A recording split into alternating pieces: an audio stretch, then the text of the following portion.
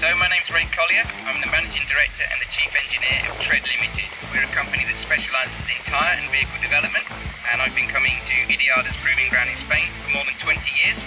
I've known Richard for all of that time. Really? Yeah, that's right. And I think it's about time we went out in the car together and I showed you just why I come here so much. Yeah. Okay. Let's go. Good. Let's do it. IDIADA, in my opinion, puts the most effort into the surface quality of the track. And it's really important for me because what we do, when we do our testing, we turn the electronics off because I want to look what the tyre does right at the limit, when the safety's gone, when the customer's in an emergency situation. And one of the key points to that is this track has a lot of runoff. It's very safe. And also the actual quality, because IDIADA puts so much effort into the film, so the film depth, the water depth.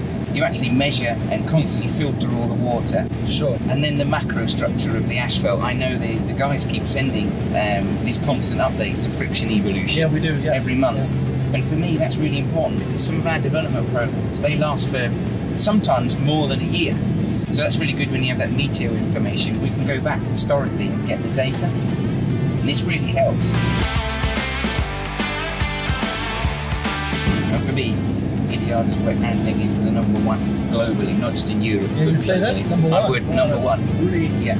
Really got to hear that. We come here and we have a permanent box here and we push all of our clients here for that very reason. So we're going to hop that. I think so, Ray, you're the master.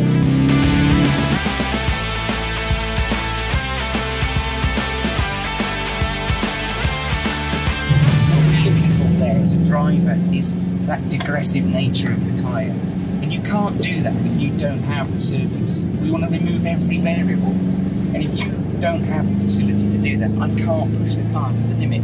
If you do a slalom here, if you go to other circuits, you can actually feel the change in the film depth, and as the film depth here is really even when we come around this corner, which historically tends to have a little bit more water if the aquaplaning is on, you can see it's very even.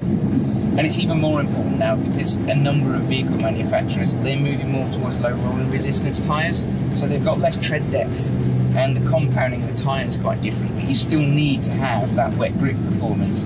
Now if your track has a load of variability and in dry patches and extra deep patches, it's virtually impossible.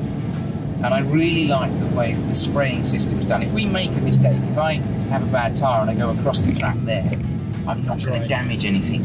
I can abort the mission, you know. So how are you finding the grip anyway? Because for me, the grip evolution has been very good. Obviously, test drive is an absolute nightmare. You're never going to make everybody happy. The guys. This is our objective. It's just to try to come to that. Well, you've got the guys with the high-powered rear-wheel drive cars, and then you've got the guys that might be doing something with a van. And your opinion on the surface is going to vary depending on the tyre. But for me, I can do what I need to do, and it's stable.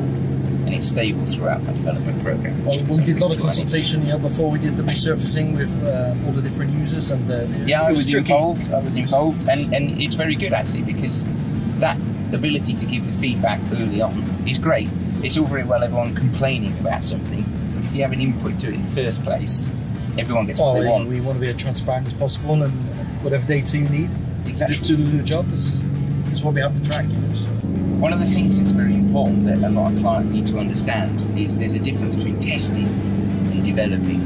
There's a number of tests you have to do for certification to get an E-mark on a tyre. Sure. They're mainly done on a drum. But when your clients come here and they have the ability to develop their product, that's what elevates them in the marketplace. And without the facility here, you can't do that.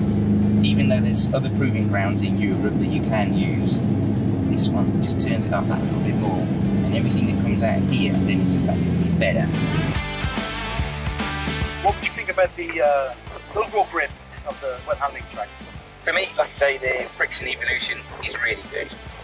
If we're giving it a pass mark of a 7, I would easily say that it's an 8. The evenness and uniformity of the water. It is very important, the film depth, and it is completely stable all the way around. So again, for me, everything's got to be a solid 8. Safety on the track. This track, as I did mention in the video, it is a 10.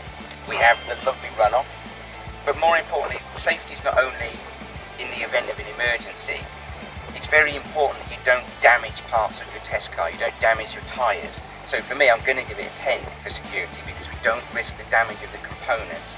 Oh, thank you very much again. Great. Always a pleasure. Pleasure to see you here for many years to come. Take care.